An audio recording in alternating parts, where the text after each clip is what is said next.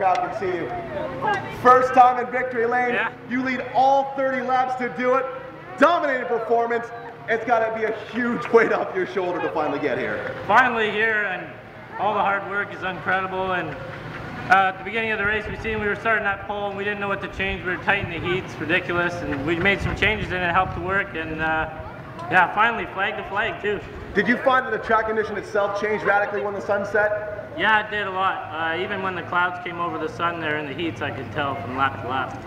The lap traffic, there was quite a few cars in front of you. They heeded the blue flag, they got to the inside, but you had that number 07 car knocking on your back door through the final 3 laps or so. Was he rattling your chain a little bit? No, I just keep my line, don't look in the mirror, and keep going.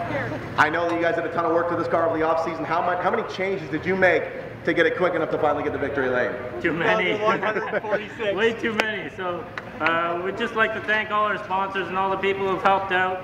And I'd like to send a thing to my cousin Joe. We put a sticker on the car. He passed away in the wintertime there. I'd like to put a shout out to him. This is a small family-run operation. It's a homemade car. They run out of a garage in Keswick. A huge run, dude. The first one's the hardest to get. Can we get you back in victory lane next Saturday when the Sauble cars come down? I hope so. We'll show the Sauble boys what's up. Congratulations, dude. Phenomenal performance.